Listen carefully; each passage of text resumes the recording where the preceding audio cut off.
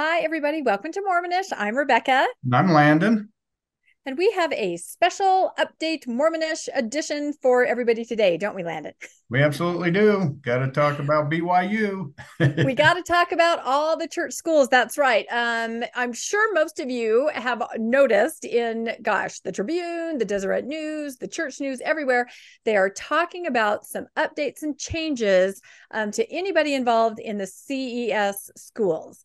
I went to BYU. I've mentioned this quite a bit. I worked at BYU. In fact, I thought about it today as I prepared for this podcast. I spent 18 years at BYU. So I experienced a lot of changes. I went through a lot of interviews to make sure I was worthy to be there as a student and an employee. So all of this is right up my alley. Now, Landon was a little different, right? You did not go to Did any of these not attend schools. the CES school, so this all seems strange and odd to me. It does. When we talk, like in conversation or out to dinner or something, and those of us that went to BYU and our friend group talk about it, Landon's just shaking his head, going, I don't think I could have survived in that environment. So, No, I oh, know I it's could great. could not. Yeah, it's Yeah, well, you're a rebel. We know that about you, there's some Landon. You're weird stuff going on there. So It's true. And, there have been changes throughout the years. Like I said, 18 years at BYU, I saw a lot. And now there are some pretty big changes that have happened. So we thought we'd do an episode where we just quickly put everything together, go through it, synthesize the data, and give you the scoop on what's happening with all the changes to all the different policies and procedures at the church schools. So we made some slides, of course, so it can be easier to understand. So, as the title says, big changes in expectations for students at all church schools. So, there are three different things that have been revised in this update, which will take effect on August 31st. So, very quickly here.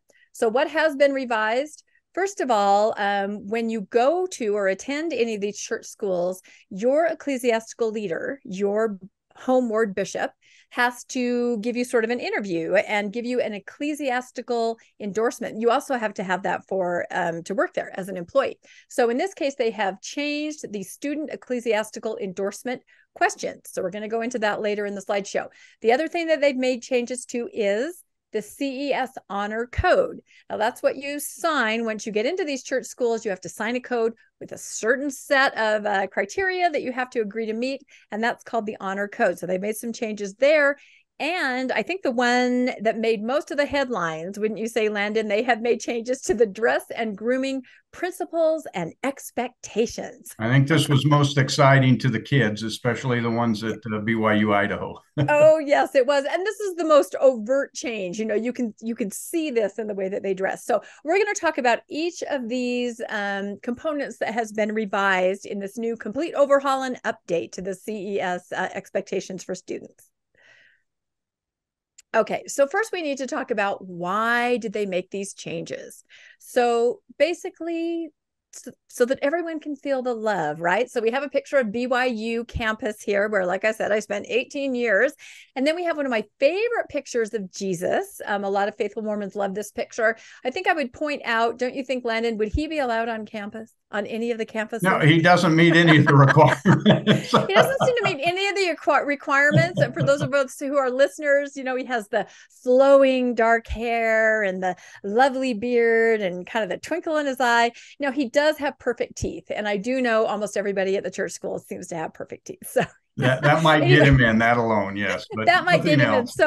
So Landon, why don't you read this little statement? And again, as I said, these are all of our little things that we're quoting are from either the church news or different media outlets that have reported on these big changes. So why are they saying they're making these changes? Yeah, they say our goal is that all students and employees feel the love of the Savior, experience the growth from applying gospel principles, and more fully realize the joy associated with being part of a covenant keeping community. That's right. That's And that was Elder Elder Clark G. Clark Gilbert. Yeah. G. Gilbert. He said that. So just to make everybody, as the title says, feel the love by being able to keep these standards. So now we know why. That's great. Let's dive in. Yeah, I guess that's a little weird to me because for those who don't go to a church school, do they not feel the love of the Savior or experience growth while at school and No, attending their church meeting, or can you only no. do it by living by BYU's standard? Yes. Yeah. I feel like when you were at USU, you did not feel the love. That Yeah. must be what's implied. I don't know. That's why our football program sucked. That's why it never worked out. That's exactly right. So one of the other reasons, you can tell we're going to have a lot of fun with this episode. We can't stop laughing. So another reason that they made these changes is keeping it all the same. And we have a picture of some beautiful triplets that are graduating, keeping it the same. So they say that the language of the honor code has been updated to emphasize the role of the honor code in accomplishing the religious mission of the CES institutions. The honor code itself has been consistent across BYU, BYU Idaho, BYU Hawaii, and Ensign College for many years. And even with the updated language, the underlying principles and expectations have not changed. The revisions standardize the expectations across the church schools and are consistent with the principles taught in the church's For the Strength of Youth guide that was updated in October 2022.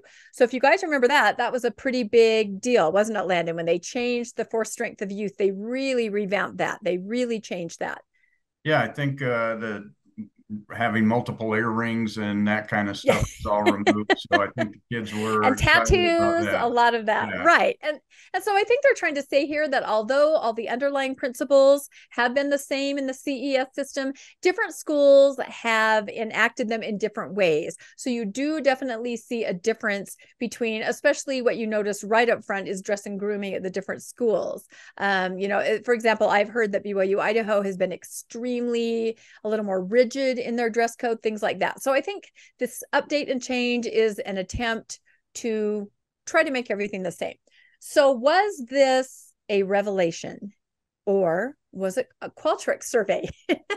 Landon, why don't you read what they told us about why and how they arrived at all these changes? Yes, CES conducted focus groups at Brigham Young University, BYU Idaho, and Ensign College to review, discuss, and gather input from students in the development of these changes. I guess they excluded BYU. Why? I don't know why. The input of these randomly selected students was significant in developing and refining these updates. Students were enthusiastic about these adjustments and expressed their feelings that a focus on the Savior combined with an emphasis on principles and expectations would elevate dress, grooming, and behavior as students become more intentional and take increased ownership for dress and grooming decisions. Yeah, I that's don't it. think So I I think buy it's that. The students were enthusiastic and that the dress code would help them become more intentional and take increased ownership. That doesn't sound like students that I. Yeah. Own how you dress. And I guess now you have to say, let's see, HWJD, how would Jesus dress? Maybe Yeah, that's what we're all supposed to ask ourselves now. Well, I mean, if we dress like Jesus, that would be a whole different thing. But yeah, so the idea is like many times in the church, when there's a change, if you follow the path back, it's a survey, isn't it, Landon? It's some kind of ground up, change that they have made because they've, I guess, maybe gotten wind that people are disgruntled or people want to see a change. So they'll take these surveys, put these surveys out here, and then a change happens. I mean, I've seen that a lot. Don't you think that happens? it does. I always question how these surveys are done and Yeah. how they ask the questions because you know Yeah. when it says that they're enthusiastic about these adjustments and express their feelings that a focus on the Savior combined with an emphasis on principles and expectations, that doesn't sound like something students would, they're going to want to dress down. They're going to want to wear Yeah. shorts.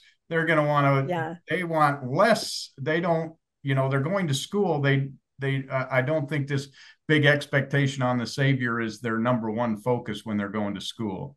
I think they want Right. an environment that's comfortable to them so they can learn.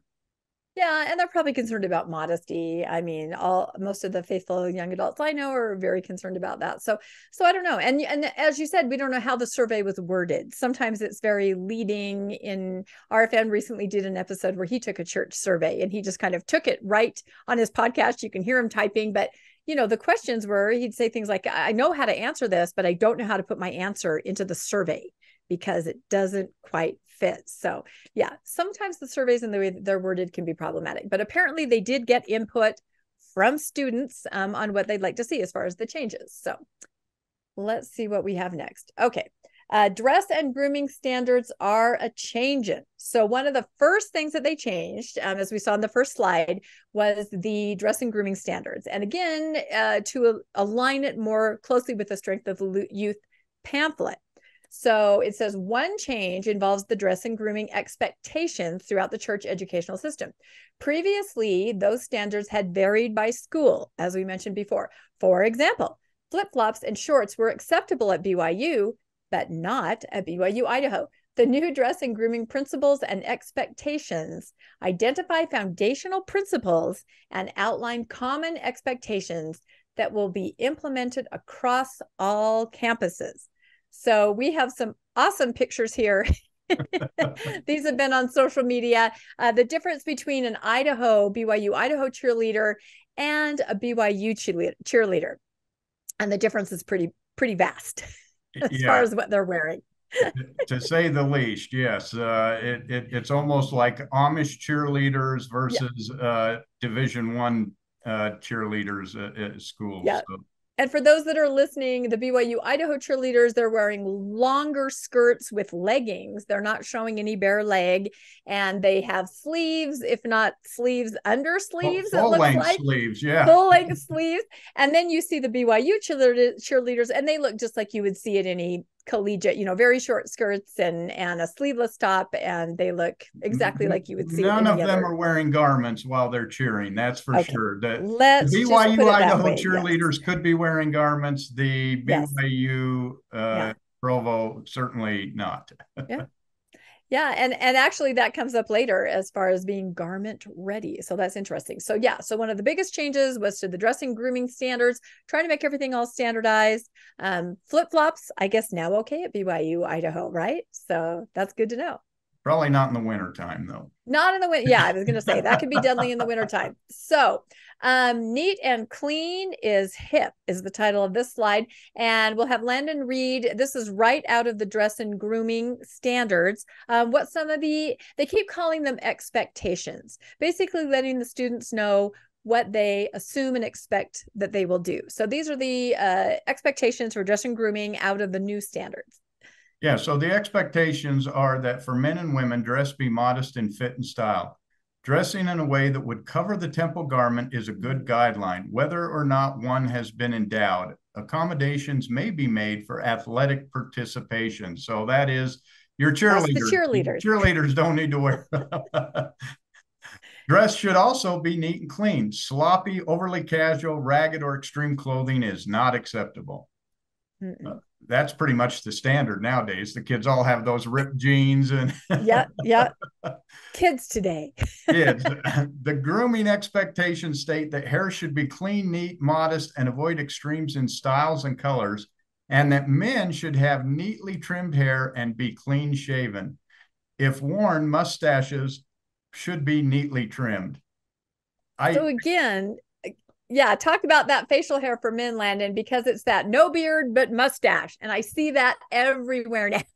I guess I didn't know they could if worn mustaches. So I guess you can have a porn stash. But I worked at BYU Idaho as a contractor. We were building a building up there, and it was funny because I was on a ladder at the time. This was probably is when they built the new student union center. And I was up on a ladder, and this kid came in, and he went up to they were doing emissions. It was starting a school, and he came up, and the lady said, "Have you shaved today?" And he said, "No." And she sent him home, and I looked down, and the kid was like 19 years old, probably could go 3 weeks without shaving before you noticed it. And they sent him home. I couldn't believe it. Poor kid. No, there are horror stories like that. We have a kid in our neighborhood that, probably the most upstanding youth I've ever seen. And he submitted his mission picture, and he took the picture in his backyard. And I think it looked like there was some shadow on his face, but everything was rejected until he took a new picture. They're absolutely obsessed with you, Landon, are obviously an apostate because you have a full beard and a mustache. So. Clearly.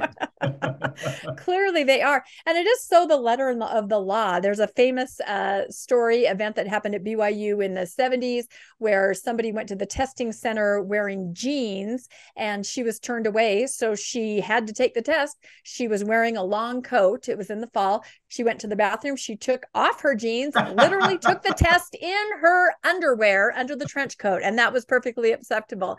So it's that letter of the law thing.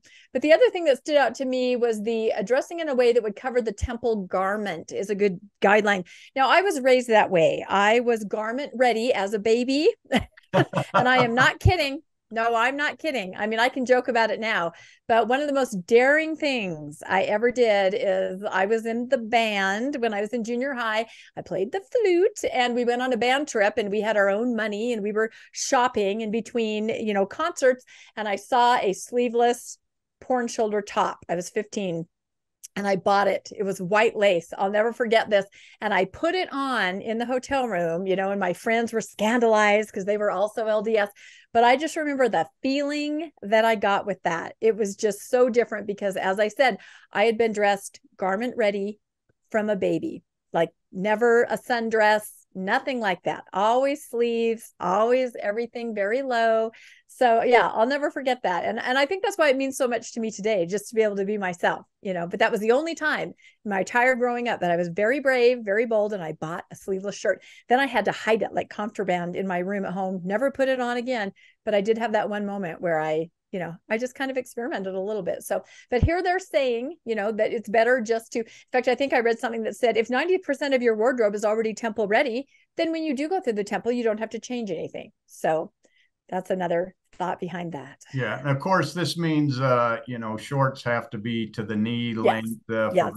for both yes. men and women. So, yes. And it does say accommodation may be made for athletic participation, but I think that also comes and goes too, because I have a funny story about when I was newly engaged at BYU and my fiance and I were running and he was wearing, well, this is in the early 80s. So he was wearing dolphins. I don't know if you remember those shorts, very, very short, and we're out running. And the next day we were called in by the bishop.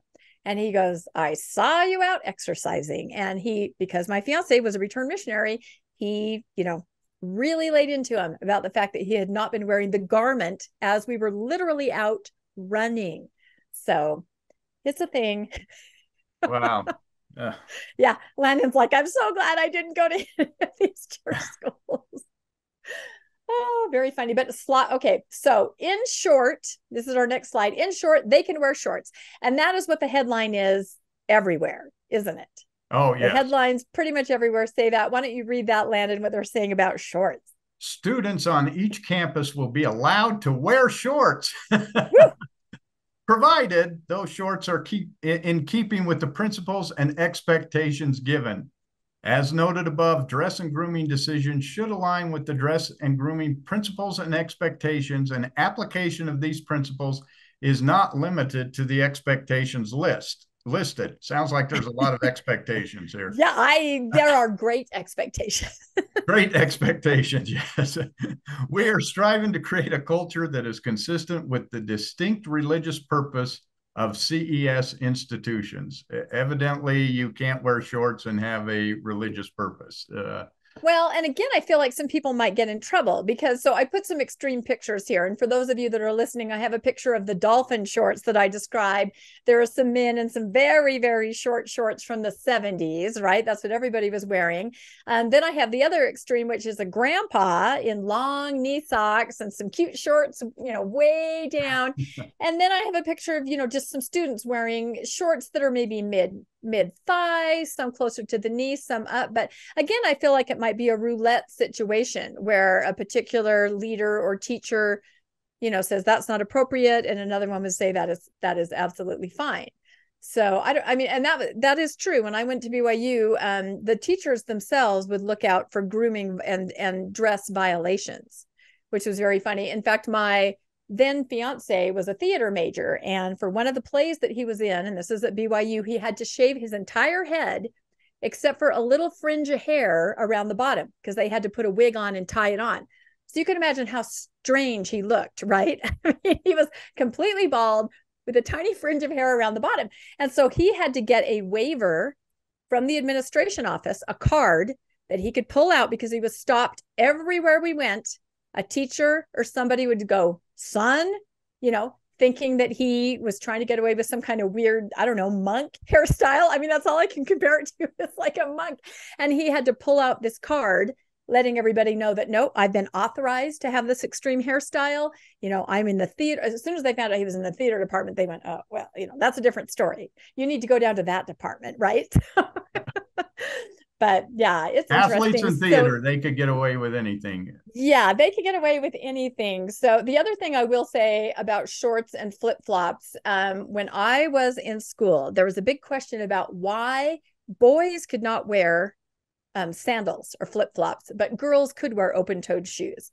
And I've confirmed this with other people of my age. There was an article, and I can't remember if it was in the Universe or perhaps the Student Review, that somebody in the administration was quoted as saying that on a man, leg hair is an extension of pubic hair. Sorry to say this on Mormonish, which is a G-rated show, but that was why. Because when a man revealed his leg hair, this is in the day before shorts, you were seeing more than you wanted to see. So I am not kidding. I was just talking to someone of my age the other day, and she goes, yep, I remember that. So is manscaping a requirement under the new? Yeah. Apparently it would be, because now you can wear shorts. So yeah, I know we're probably blowing everybody's mind. They're probably like, what in the hell are they talking about? But yeah, it's a very interesting world if you're connected to BYU, any of the BYU. So anyway, the good news is they can wear shorts, and this is the headline everywhere, which makes us look, I think, very peculiar almost to come out and say, oh, kids get to wear shorts. It's interesting. I understand that there's a group that's kind of fighting against these shorts. That's true. That is very true. And this is at BYU, Idaho, of course, because they're a little bit more rigid in their rules, and they have called themselves the anti-knee-high Levi's. And no, I'm totally kidding. But wouldn't that be great if that were true? No, I we heard will not wear shorts. I heard they're not fighting it anymore. They've buried the hatchet and the swords and the spears and vowed to not fight anymore. That's it. And I have to say, I did not come up with that on my own. A couple different people, I've seen that at different places. It's very funny. The anti-knee-high Levi's. So cute. You have to laugh because it's just only a BYU. That's right. All right, let's see what we have next. Okay, well, let's talk about the neatly trimmed paragraph that you read. It says, as stated in the dress and grooming expectations, hair should be neat and modest and avoid extremes. The intent of this standard for men, of course, is that hair should be cut short and neatly trimmed. So again, all this is open to interpretation, So there's a picture here with several different hairstyles, and I think it's going to be roulette as far as what teachers and leaders consider appropriate. Is chevrons in your head? Yeah. Is that extreme? Or what if you shave in a CTR symbol? Would that be or extreme? A Moroni? Something like that. Yeah. Well, I know, and that's what I mean. If you think about my fiance back in the day, he was completely bald with a little fringe of short hair, and yet they called him in. So well, a couple of these look nice. I don't know, yeah, like the bottom left guy there with just longer hair on top and then kind of. But see, I don't know if you can shave on the side. That might be considered extreme. That's what I mean. Well, what exactly? That's interesting to me, because I was in the ROTC program at USU, and I guess BYU has lost.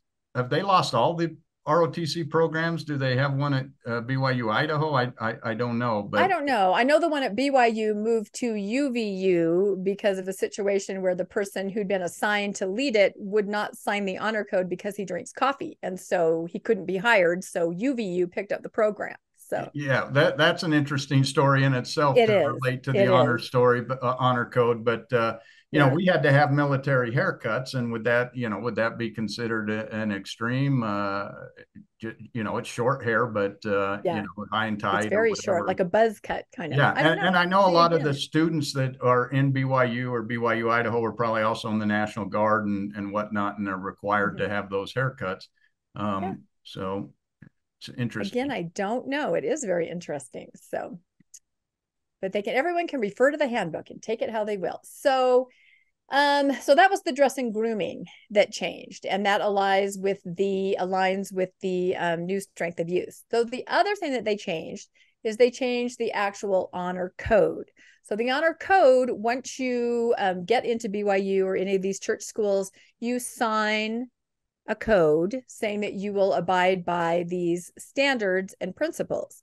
So we dug out the honor code prior to the changes. And do you want to read through that, Landon? It's basically you just go through, you read the document and you sign. Yes, I agree to do all of these things. And then, of course, if you don't, they can throw it back at you and say, oh, you signed this. So what is it telling us that we need to sign in order to get into a church school? Yeah, so this was the requirements before the change.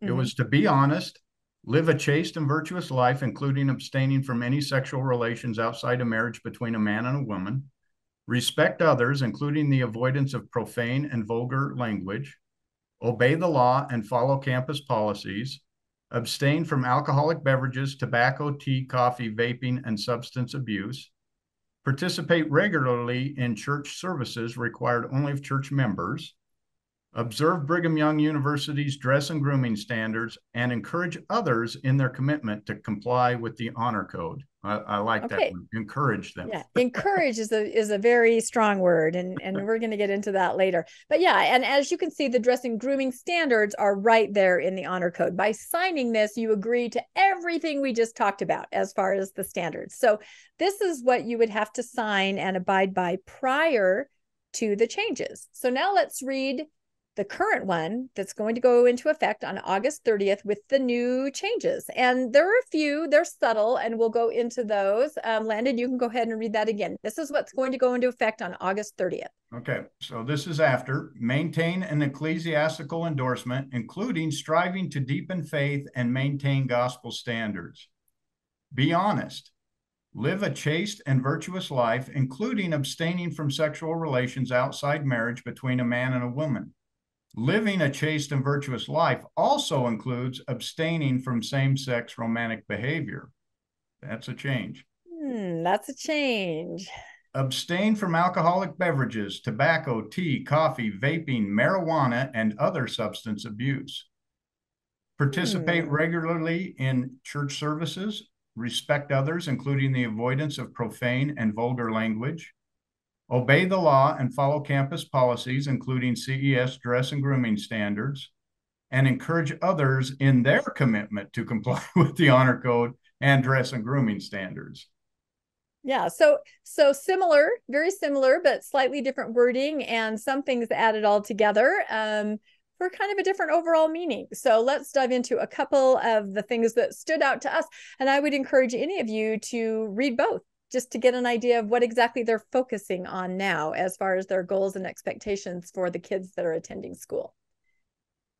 So let's see. One of the first things that I noticed that I thought was very funny is that in the first one, the prior one, it said abstain from alcoholic beverages, tobacco, tea, coffee, vaping, marijuana, and substance abuse. Okay. I don't think it included marijuana. I think they added marijuana in. Oh, did they? Okay, maybe they did. Let's go back. Oops. We got to go back so we can get it right, not forward back. Okay, here we go. Let's look. Let's see. Yeah, it was tobacco, tea, coffee. Yeah, no marijuana. Substance abuse. No marijuana. Okay, so they added marijuana. But the other thing that I think is so funny is that instead of just saying and substance abuse, they say other substance abuse, as if tea and coffee are considered now a substance abuse, which is why we have this funny picture of a man drinking literally out of a coffee pot, eating coffee grounds, people looking hysterical over their coffee. So again, I'm just so surprised that they're doubling down on this because anecdotally, people that are in college, they are going to Starbucks. They have a different perception of what this means. A lot of them are okay drinking coffee.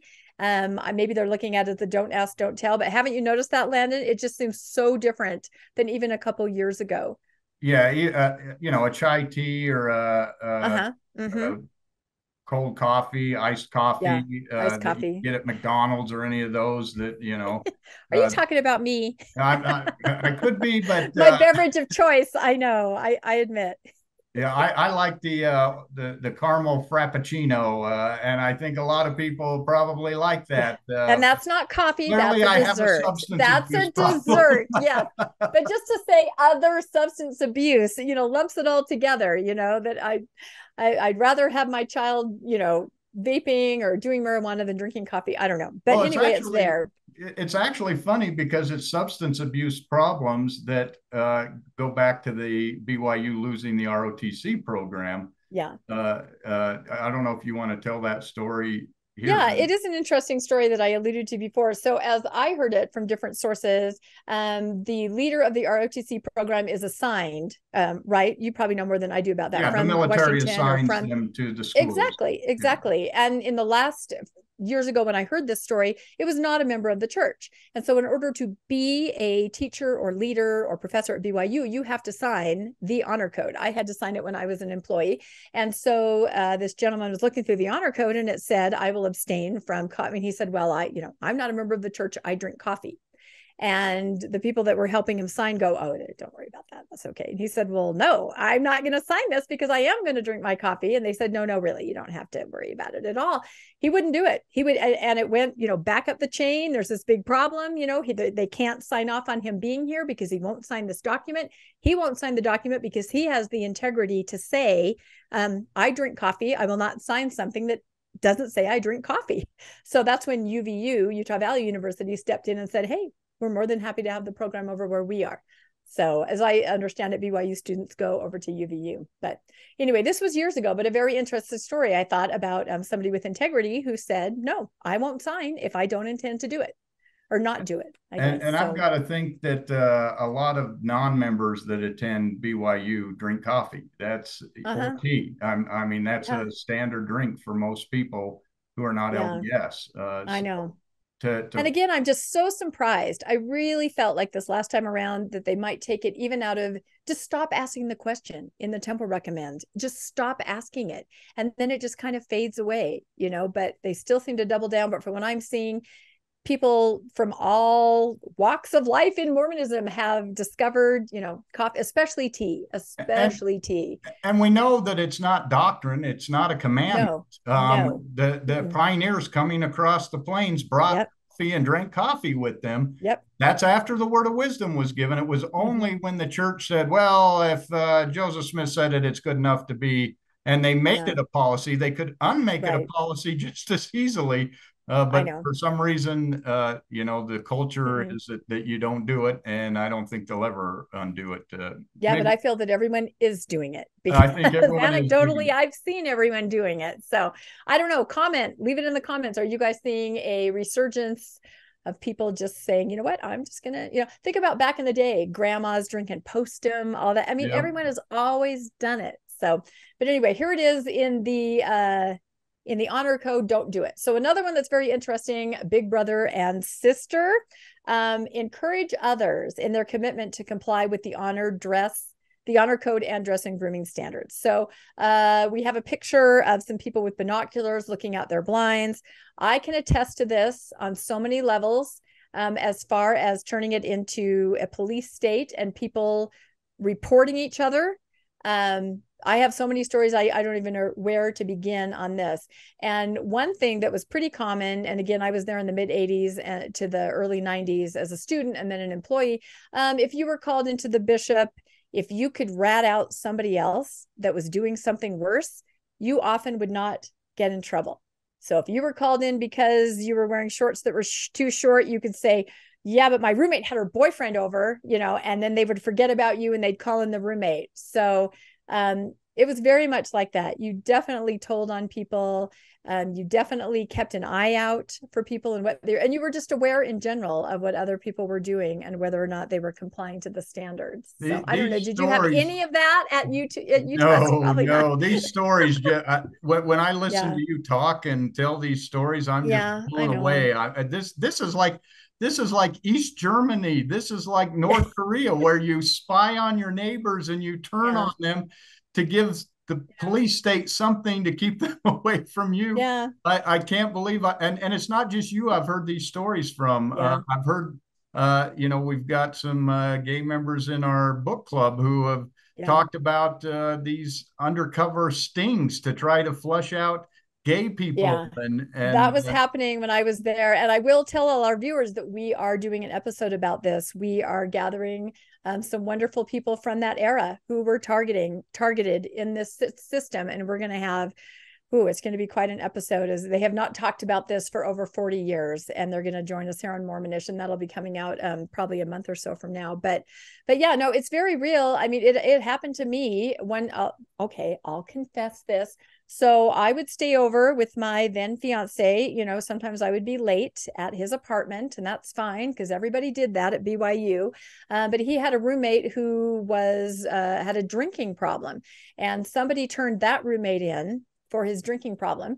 And when he was talking to the bishop, he said, well, I may be drinking, but Rebecca's over late every night. And so then I found myself hauled, it's such a unhealthy and this scenario. is not, you weren't staying overnight. You were just No. curfew. Yeah. There was curfew, Which back. every college student knows you're hanging out with your boyfriend, girlfriend until all hours of the night. Yeah. Yeah. It was exactly like that, but just everything, see, you were always just kind of making, what is happening. And, even it would depend on what kind of roommate you had. If you had a very sort of strict, follow the rules roommate, then you're like, oh, my semester is going to be horrible. Like, you couldn't listen to music. They would tell you, oh, that's not appropriate music. Or, everybody was policing each other with their different standards based on how they were raised as a Mormon. As we all know, there are different kind of Mormons, and some people are okay with one thing, some people are not okay. So it was definitely an environment where we were all encouraged to keep each other in line. And it sounds like from this statement here that that's still happening. Yeah, it hasn't gone away since you went to school. It sounds like it's just as much encouraged at this point. So. Yep, and I'm sure if you guys want to comment, you all have stories like that. I mean, I've heard horror stories of people getting kicked out because of what roommates reported, true or not, things like that. So I know that happens, and it's unfortunate. And again, I question, can you know all this before you go to a church school? I don't know if you really understand or know. I don't know if you know what you're signing up for. So. I would agree with that because I've never heard of any of this. Yes. So the biggest addition, and the title is "What Has Changed for LGBTQ Students." So I kind of gathered a couple paragraphs here. Landon, why don't you read those? Because there were some changes. Well, actually, the church claims that there weren't any changes. Okay, that's sorry. the first thing here. They say there are no changes to the LGBTQ policies. CES is deeply committed to helping all our students, including our LGBTQ students, feel both the love and covenant expectation of the Savior. Same-sex romantic behavior has been and continues to be contrary to the principles included in the CES Honor Code. LGBTQ students are a welcomed and valued part of the campus community and share a common identity with every student as sons and daughters of God. All students will continue to be encouraged to live their gospel and university college commitments. So they are all welcomed and loved as long as they don't love anybody else. They're welcome, it sounds like. Okay. and that continues to be the same policy. They say they have not changed that.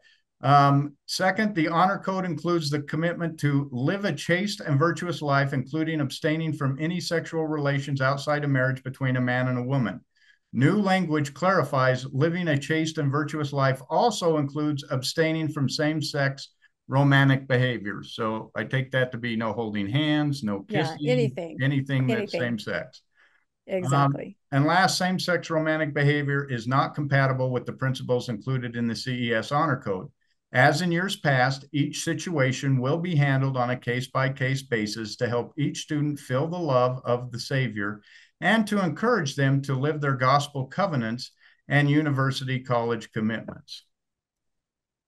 Yep. So I feel like they went there and they said it. Do you feel that way? Because there have been some changes back and forth. People have misunderstood. They thought that it's more inclusive, back and forth. And now here I think it's funny that the headlines are all, we can wear shorts, when to me, this really is the headline right here. They came out and they said it. What's always been under the surface. Here it is. So in black and white. Yeah, we know at BYU a couple years ago when they made a change and they removed some of the language from the honor code and people came out Right. and said, Which, oh yeah, now we can do it. They've removed it. They're right. going back and doubling down and saying, no, you Yeah. can't. Yeah. This No, you is can't. not acceptable at the church school. Right. And I feel like doing this is so unusual. We were talking the other night at dinner, remember, about the Pac-12. And, just as BYU tries to be on a more international Well, platform they're or a going into national the Big platform. 12. Yeah, Oh, the they're Big going into 12. the Big Sorry, not 12. the Yeah. Pac. Oh, I'm going to get so many comments on that. Please don't comment. I'm Yeah. sorry. I said the wrong thing. I apologize. It's the Big 12. Okay. We're going to have to delete that because I'm going to get so many comments on it. Which is kind of interesting because they're cheered on by the Big 12, the 12 The Big apostles. 12, the big that very ironic. But anyway, the point is, I just feel like some of these schools, if they understand that this is actually written into their policies of their school, that they might, I don't know, protest. They might have a problem with this. I mean, Yeah, I we don't know what know. happened when they excluded blacks That's what back I'm in saying. Yes. they excluded black players and black people Yep. from the Yep. school, and people stopped. Teams Yeah. rejected Stopped playing them. engaging. Yeah. Yeah, the University of So Wyoming anyway, being the biggest one of those, I think that most yeah. So notable. to me, this is the most disappointing change that they made. And this probably actually needs a whole episode of its own to discuss this. Maybe we'll have Melissa on to talk about this. And but yeah, they did do it. That's the new language. If you guys want to look, you can go. I'm going to put copies of all of these documents that they changed in the show notes. So if you want to go through yourself and see what you think and read things up close and personal and make your own decision conclusions, please do. But this is what they've added right there. So no same-sex romantic behavior. Okay, so that finishes the honor code. We've gone through the dress and grooming. We've gone through the honor code. And now the last thing that they changed was the student ecclesiastical endorsement questions. So as I talked about before, when you want to apply to a church school, your leader has to, like your bishop, has to give you ask a series of questions or just do a check-in with you because they have to give you an endorsement. They have to sign off. Now, as an employee, you also had to do that. And I've told the story many times about, going in for my employee endorsement and admitting I wasn't a full tithe payer and he wouldn't sign it. And I almost lost my job. So this, your leader, your ecclesiastical leader is the gatekeeper for you to be able to attend school or even work at a church school as an employee. So it says the updated student ecclesiastical endorsement questions asked by a student's ecclesiastical leader no longer includes questions about the CES honor code or specific dress and grooming standards. So they've changed it. It used to be, and I'll read the statement from below, sort of informal. The formal ecclesiastical endorsement questions were, the rules are to be honest, don't engage in premarital sex, don't use profane language, abstain from substances, go to church, keep the honor code, and ask your friends to keep the honor code. Will you do that? So it was extremely informal as you just talked to your ecclesiastical leader. And I think the thought is they know you. You've grown up in their ward, probably, you're a senior, you're applying. And so they just do a check-in with you and they sign off on it. So that's how it was in the past to get an ecclesiastical endorsement. And you can see those questions there. So now they've really made a big change to that. Let's go to the next slide. They have literally turned it into what, to me, I don't know if you agree with this, Landon, is like a temple recommend interview. It's a very specific series of questions that you have to answer yes or no to. Instead Yeah. of just to check in with your leader, just how are you? What's going on? Do you think this is a fit for you? Let's talk about. This is now a temple recommend interview. Why don't you read these questions, Landon? And again, these are asked to anyone who is thinking of attending a church school. In order to apply, you have to have this ecclesiastical endorsement. Yeah, there's 12 of them, ironically. 12. So these are the Big 12 again. We keep seeing this. The Big 12 questions to get in. Are you striving to deepen your testimony of God, the eternal Father, his Son, Jesus Christ, and the Holy Ghost? Are you striving to deepen your testimony of the restoration of the gospel of Jesus Christ? Are you striving for moral cleanliness in your thoughts and behavior? Do you obey the law of chastity? Do you sustain the first presidency in the quorum of the 12 apostles as prophets, seers, and revelators? Do you support or promote any teachings, practices, or doctrine contrary to those of the Church of Jesus Christ of Latter-day Saints? Do you regularly participate in your church meetings and strive to keep the Sabbath day holy? Do you strive to be honest in all that you do, including keeping the commitments you have made? The church educational system is supported and funded by the tithes of the Church of Jesus Christ. Are you a full tithe payer? Do you obey the word of wisdom? Are you striving to live the teachings of the church and keep the covenants you have made to this point in your life? And are there serious sins in your life that need to be resolved with priesthood authorities as part of your repentance? This is basically the Temple Recommend interview. I'm very triggered even hearing you read Yes. those, because I know you were in a bishopric before I knew you. I never knew you as an active member, but I can see you now they're saying this to people. You kind of got your TBM face on there. So yeah, this is an absolute, are you, will you, it is a Temple Recommend interview. Yeah. Why do you think they made that change? I think they're trying to get everyone to be temple worthy, even if they haven't made the covenants to do so, because that's how they're going to. They don't want anyone who is not them at the school. Yeah. They don't want diversity. They want everybody who conforms and follows these, which is sad, because part of the university experience is to learn other people, to see and experience other ways that other people think, the way they live, the way they act. That's part of a university education. So to make everybody exactly the same just seems absurd to me. Absurd. No, but I mean, think about all the activism that we have seen lately at church schools. We have seen rallies. We have seen protests. We have had things happen that led to the musket talk, telling students and employees to knock it off. So I feel like they're trying to double down on the front end. And like you said, make sure that everybody who enters the school is of a certain mindset, because I don't think they want any of that anymore. Yeah, I agree. Yep, it's interesting. So I came across a really interesting comment on Reddit, because of course everybody is just buzzing about this, mostly the shorts, which is so funny to me because it's the most superficial part of all these changes. But I came across on Reddit a post from somebody who said that they were a bishop. And I thought this was very interesting. If you want to read this, Landon. Sure. I have been serving several years as a bishop. The ecclesiastical endorsement process was hard enough for me when it was just telling kids to be honest, not have sex, swear, and obey the word of wisdom. These new questions are only for those that are temple worthy. It's like the leadership of the church is not aware they are losing the vast majority of the younger generations. Let's make the overwhelming exodus of our youth worse. Doesn't seem like a good strategy for the church right now, but that's what it appears to be doing. The good news is it will hopefully dissuade most kids from wanting to attend a church school, which is a good thing in my book. Wow, that's a bishop. Yeah. So I'm saying we understand this person's perspective for sure. But yeah, you look at that and he's just like, this is not, I think sometimes we forget that leaders are put in a really rough position, having to enact all of these policies and things that they have to do. And so I thought this was actually even kind of poignant in a way. He's just not on board with what's happening. Well, I completely understand this perspective, because first off, not going to a church school, I don't understand this need for all of these codes. One of the things I read, they said, people choose to work and to go to school here, and they want to be this way. Well, if they want to be this way, why do we need to make so many rules and enforcement of them wanting to do this? If they want to do it, they can do it. I went to, I was an active member, returned missionary. I went to Utah State University.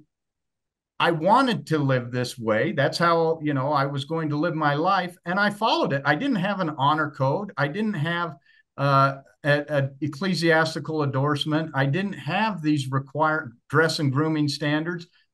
I self-impose those on myself, because that's what you do when you believe in something. You don't need. And you were in a co-ed dorm. You were in a co-ed dorm. I wasn't right? in a co-ed dorm. We had a women's dorm and a men's dorm. Okay, but I mean, it was all very each other. But you could come in and out. Right. Anyone could have a girl stay in their dorm if they wanted to. Right. That was their choice, and it didn't. I wasn't. Oh my gosh! I got to leave the my school because I I saw got to have a something. girl in my room. Yeah, I Yeah, see my yeah. neighbor doing it, or my neighbor's wearing dolphin shorts. I got to wear them I too. gotta Yeah, wear. that's what's so No, funny. The only thing stopping people, there's no inner moral compass, is what they're implying. The only thing stopping you is to completely not know any other lifestyle or any other thing. Instead of like you, Landon, saying, "No, I choose to be how I am.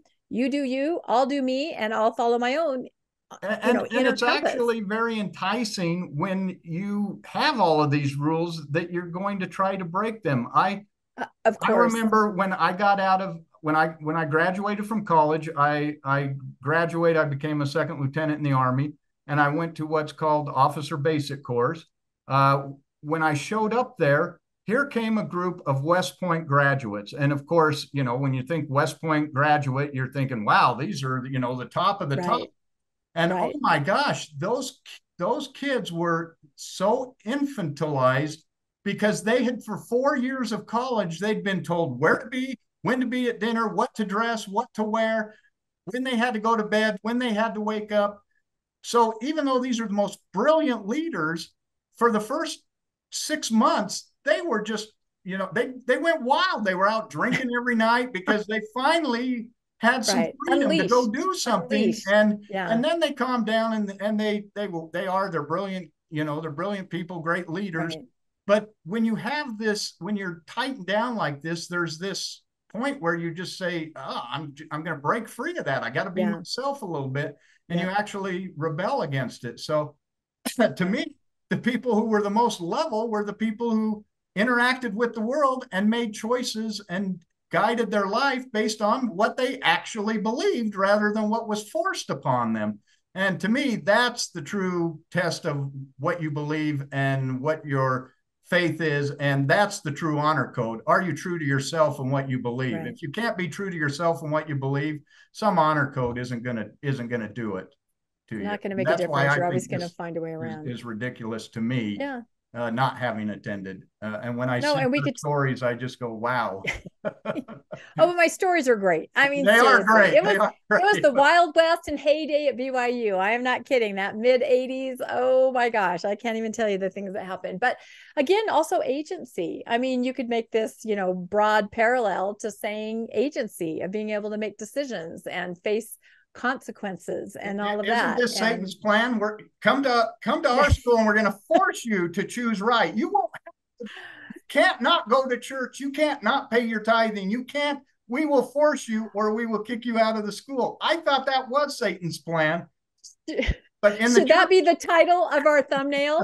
New CES changes. Satan's plan. No, I that's so think so. clickbaity. I'm not going to do it, but